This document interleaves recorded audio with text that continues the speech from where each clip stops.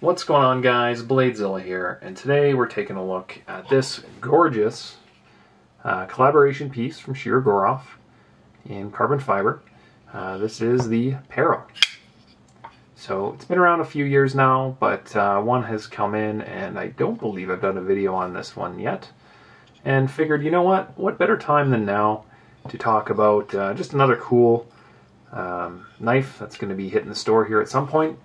And, talk about it, do some comparisons with some of the later technology, and kind of wrap things up with some good times. So let's get into it. Just a reminder to check out my web store, BladeZilla.ca, which I have conveniently pulled up on my phone. Everything here is in Canada, ready to go, priced accordingly.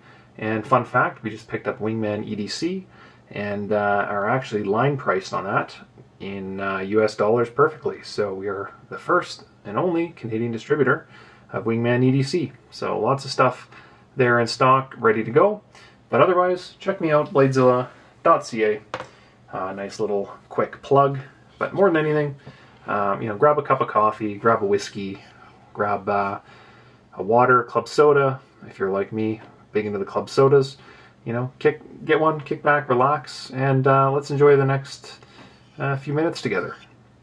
So, Shirogorov Pero.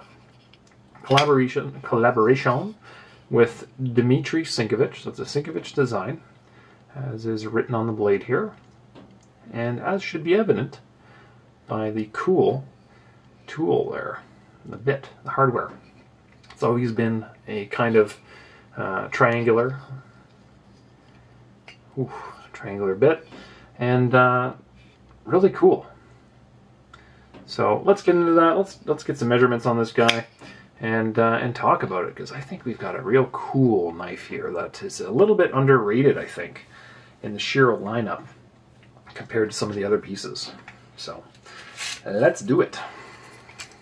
There we go. So coming in at 8 inches, 8 5/8, so a little bit bigger. No, that's about right. 8 5/8. Yeah, that's about right. Blade length of 3 3/4, somewhere in that conversation, and handle 4 3/4. So it's a large size knife, which is awesome. Conveniently, and these are my dimensions. Obviously, I don't know what the actual dimensions are. I don't have a spec sheet or anything. I believe this guy's Vanex. I don't know if it's written on here anywhere. I'm doing this off the cuff, by the way, guys, just so you are aware if I do make mistakes. But I thought this was Vanex 37, and supposed to be 3 3/4. But good size. Really good size. Multi-row bearing system, which I'm assuming would be written somewhere in here. Oh, is it on the tab? I guess it would have to be on the titanium internals, which, by the way, as you can see, is a liner lock. And underneath the backspacer, I believe they made 200 of these, so there should be a serial number under here. I thought this was like 98 or something. 99?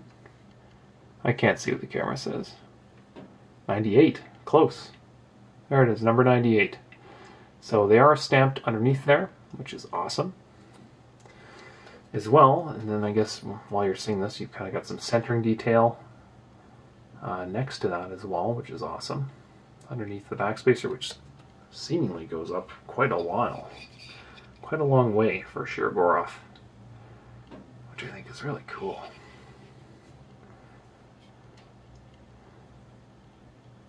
You can see obviously all the detail work on the carbon fiber, which is not carbo tie. Obviously, imagine that on one of these. You can do some cool things. But the main thing here, the main takeaway is like there's kind of like it's really rolled to fit your palm nicely, and your fingers kind of go on top of this like trapezoidal box all the way around, and it really firmly holds in your hand nicely.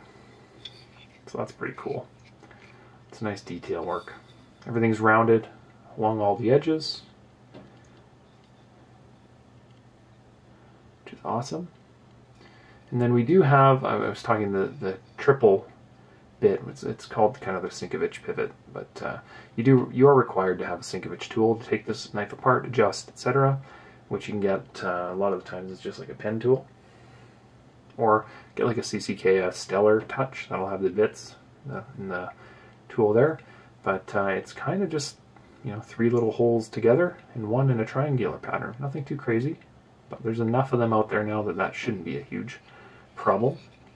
It is a flipper, obviously, so instead of a nice big thick flipper tab, you're kind of getting a little quantum vibe here where it's kind of built in a little bit, not at quite the same angle, but built into the tip there, and just sticks up enough with kind of some rolled jimping around there.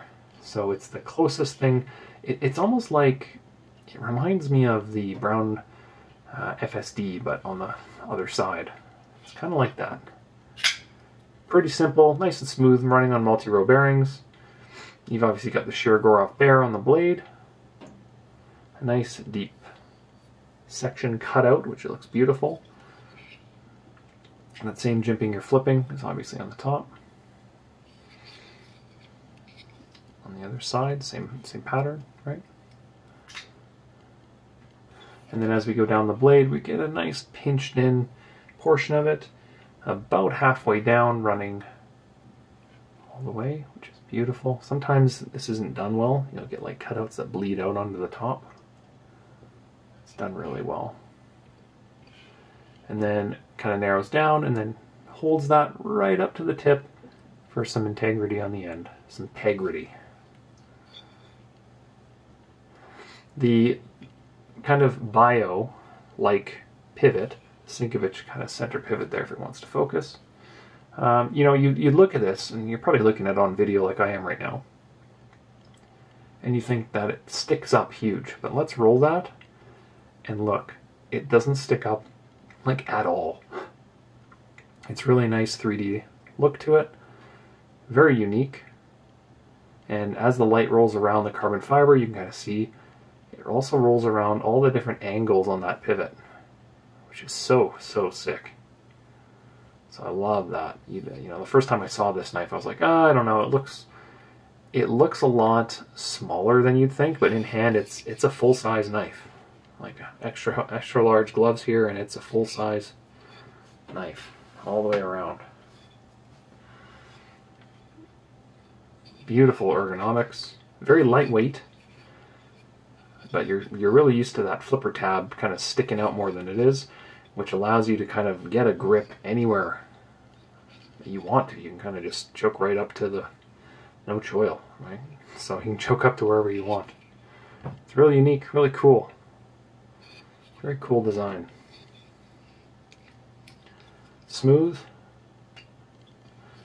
Obviously centered beautifully with that little part that underneath the backspacer, which obviously just kind of exemplifies the centering of it. And a clip that, you know, for me, that looks like a long clip. And it's curved, obviously 3D milled. You know, you're getting, where does it end? About there. About that much sticking up with your lanyard hole, which is cool, but it's not in your pocket. So very ergonomic that way, but I'm curious why they did this nice long curve with a very deep clip.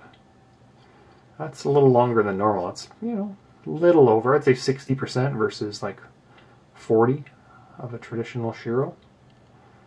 But cool nonetheless. And I also dig how the backspacer kind of pops up a little bit. Almost looks like a fin on like a shark or something, how it just kind of sticks up just a little bit. That's a nice little touch. But we're going to do some comparisons. So I'm going to grab a couple here and take a look and see what we can kind of get into here. So let's do that here now. So the obvious comparison would be Sigma from Shiro, which is a little more slicey and a little more, a little more Persian. So, you know, they look, you know, they kind of came out similar timelines, but, you know, carbon fiber, a nice swoopy blade and whatnot, but these are the two that kind of go really, really well together. I will compare it. Let's move this one up top here. This is like the Hadion's moment to shine with the neon Hadion CD. You know, the carbon bros just hanging out, having a good time. But very, very cool nonetheless to have 3 carbon handled, like actual carbon handled knives. I will grab a couple others as we kind of go down. The Vegas V cards. This is the Zerk version, which is also a Sinkevich knife as well. I will grab the Bio, another Sinkevich knife. That's a Bio Dark. Beautiful knife. I've got a Bio, where are we here? Bio Light as well. Very similar knives, just different texturing, different color, same steel. And there, that should give you a good idea of the sizing as well. On the angle of the camera, those are the same knife top and bottom, but look very different size-wise, which is funny, in my opinion. F95s, we can grab that as well. Up top, that's an F5 Silk Slim. Love that knife. Got a Quantum Blue Custom Division here, which once again is on the bottom of the screen and will look massive comparatively, but if I go ahead and flip those two around, now the F5 will also look huge. That's what she said. Love the Quantum Blue. I've got one in the store as I'm filming this right now. I don't know how long that's going to last, but just as a heads up, I probably will put this video out sooner than later. I've got another collaboration piece, Mayo Dr. Death as well. Let's get into some of the older stuff. I got an F95 CD. I've done a video on this one as well, which is super cool. Our F95 NL, another great knife that has stood the test of time. And then what else can I grab on the Shiro side here? Kami I've got, which is another Sinkevich knife. And trying to get as much Sinkevich content together that I can. But I do have two new knives beside me that I don't think I've shown on the channel yet, that I will quickly put together here. And then I do have a Russian Overkill. After I sold the Russian Overkill that was on the site earlier today. That didn't last long. But yeah, there's a couple good pieces there to kind of show size. Do we want to get into some of the cool new stuff? Sure, let's do it. So move this down, and or maybe, yeah, that's fine. Introducing the 111 Starship. I'll have to do a video on this, but if you've made it this deep into it, you deserve to see a new knife. So there's the 111 Custom Division Starship. You've probably seen that in a lot of recent pictures. That has now been released. Custom Division, Magna Cut, absolute beast of a knife. There you go, and that will dwarf all of these. And I'm super, super pumped to do a video on that one soon, because that'll be coming real soon, I bet, because there's not too many of them out there yet. And as I open up one more box here, another one that I have not shown on the channel, the Astrum Custom Division, which I don't know how that's going to look on camera, but there you go. Another super cool colored knife that is very bright in person. It might look green in a lot of photos. It's actually very, very bright teal. And that will be an interesting one to do a video on at some point. Also Magna Cut. And there we go. So there's your three, and maybe even to put it like this to kind of show the true sizing. Because this one is actually smaller than this one, but will appear bigger based on the angle. So there's three cool knives. God, it still feels waxy. This one, you've probably seen a video of the Astrum SR Sprint Run. I'm excited to do a video on this one because the milling's a little more coarse. Portions of it are the same, but another very cool knife.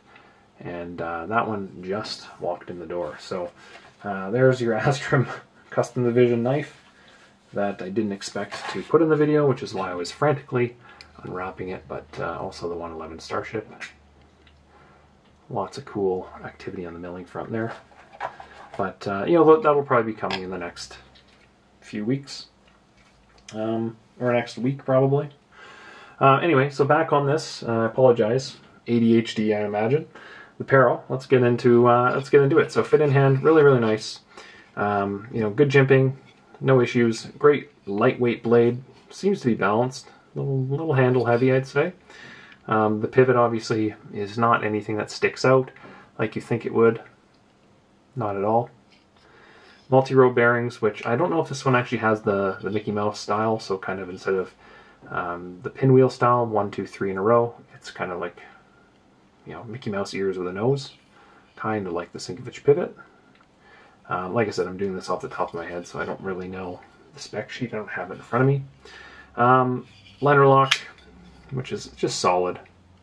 It's a very unique knife. It's a very unique, and it kind of reminds me a lot, like I see a lot of the strip in this.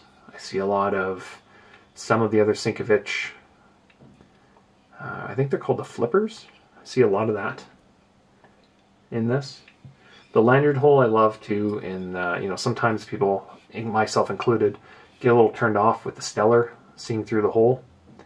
But it works on this. It works really, really well. The hook and the handle as well on the back is very Cordonel-esque from Dimitri. They always seem to have a nice hook on the handle that really holds your hand in well. But they nail the ergos on your fingers, not like they're getting split on this little spot on the handle here so nicely. And you're getting like look, your fingers lock there, a nice roll to split them, and then almost another spot for the front. All in one little handle, just boom, boom, boom, 3 tiers. Super cool. Definitely a fan. Smooth action. Really smooth action. Nothing to shake a stick at. And then those little baby ones up here, those are cool too. I'm wondering how they attach that clip. That must be from inside out, hidden behind the back spacer, so you must have to take this off to get the clip off. Because that is kind of in front of a screw there, which is cool. Everything else is screwed inside. The milling internally on the carbon is non-existent. Obviously it's carbon. They don't tend to really do that often. It's really difficult. On some of the custom divisions they do. On like the Stellaris, there seems to be some milling in there, but just a nice smooth, you know, if you're looking for a knife that, you know, it does seem to kind of retain its value right around that. Right now, I think they're 1800 US. But there's plenty of them out there. They're, you know, versus going up into the RJ Martin stuff, going into the Tom Mayo stuff that seems to be almost hitting 3,000 US. It's a good price point for a collector, and you know, if you're a Sinkevich guy, I don't know why you wouldn't want it, because it's so cool.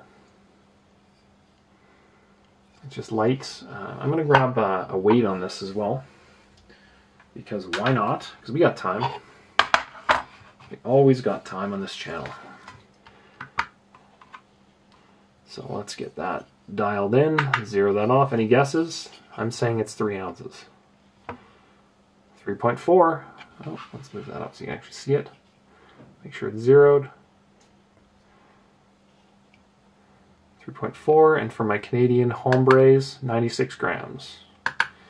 So, you know, you're at the ounce to inch ratio. If anyone doesn't know the ounce to inch, that is the blade length should be the weight of the knife. And that's kind of just a rule of thumb. So, for example, if it's a 4-inch blade, ideally 4 inches or less, or a 3-inch blade, you get the picture. So 3.5-inch blade, or what I say, 3 3/4-inch blade.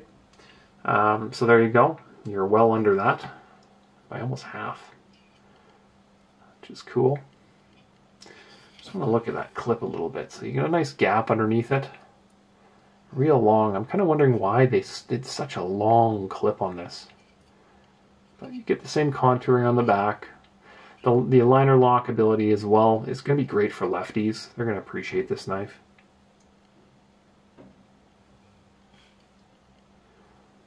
Right, nothing too crazy. But another great addition. Honestly, another great addition. The fin on the back, that just looks so good.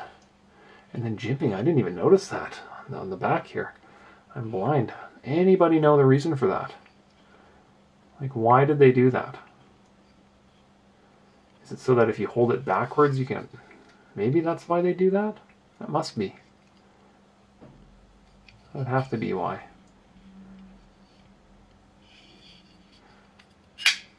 Really cool knife. Very light. But anyway, back to that clip. Yeah, I'm trying to figure out why they did it so long. And it must just be because, like, if you look at the milling, there's kind of a bit of an arch here. So maybe they're just matching that arch of that whole milling situation there. Just kind of match it and make the sight lines look a little smoother. It could be it. You know, even on this back pivot, you get the or the tool side, you get that cool like bio pivot vibe on that as well, which is probably not very easy to do, I imagine. So they must have to drill that hole and then do the shaping after. And once again, as I roll the knife, it does not pop up. It does a little, obviously, but it does not pop up like you think it would. I'm going to take a quick look at the milling on this as well. Just a well done collaboration. Yeah, lots of detail. The closer you look, there's a lot of micro milling on that lock as well. You know, as far as Shirogorov collaboration goes, like this is pretty basic, I guess, for them, because I think this guy, the Pero, when did they do the Pero? It's got to be like 2018-ish, 2019 maybe. Like, it's an older knife, older, not oldest or anything like that. It's not like my F95 NL, so you know, it's still pretty early, I'd say, for a lot of the collaboration pieces. But if you compare it with like the Russian Overkill or the Mayo, there's a lot more they've done to that knife, which is why they command higher resale, and there's less of them. But Van X, let's be honest, if it is Van X, I think it is. Van X is not very common, which is a super sexy material too. I guess the eyesore here is you get the detent ball hole on the blade that's poking up a bit, kind of like some of the other knives. You know, I could see that being a common complaint. Not everyone likes to see that, but you know, mainly because things like pocket lint and whatever, or if you're cutting things, it will get in there and plug that up over time. But let's be honest, I don't think anyone's actually using these. Just a beautiful knife. Nice collaboration piece, especially with the Pero being what it is, you know, and having the Sigma there. Like, I think those are cool. They should almost be together as a pair. Oh, get it? Nice little cleverness of me there. I'm just kidding. You know, they look really good together. Two very similar knives, similar age. You know, it's pretty cool to have the Sigma in the house at the same time. And just to show this knife as well, while I have you here, I'll have to do a video on this, but you can see all the milling on the carbon externally. And then you should have the pivot on the back. Very, very similar design-wise. Tab lock or liner lock, whatever you want to call it. This one has a bevel on it. Nice big beveled handle. More in tune with like a kitchen knife kind of style slicer. Two very different designs. But similar action-wise, similar weight-wise. I'll have to do a video on the Sigma at some point here. But nonetheless, a real cool knife. Looking forward to playing with this. And then actually behind the clip, you can kind of see there's, I think, 3 screws, normally anyway. I don't know if you can see that. You should be able to. They should be back there. 3 screws that actually hold the liner in place. And I don't know if those are sync bits. I would assume they are. But they would be right under there. You get 1, 2, 3. I'll try to show that with the camera. Very cool placement. There you go. See them hiding back there? Just like that. 1, 2, 3. But can't see them virtually at all from anything other than that angle. That's so funny that they do that. I don't know. I wonder if they did this knife today, if they would do it any differently, or if they would keep it the way it is. But, you know, obviously Shirogorov is not the one designing it, they're the one manufacturing it, and Sinkevich is the one working with Sergei on kind of that process. And let me say, they've got it pretty dialed in, because the bios that came after, whew, those are just some of the best knives in the business. So beautiful knife, love it. I think it's going to be a great addition, and once again, you know, the Sinkevich stuff just never seems to disappoint.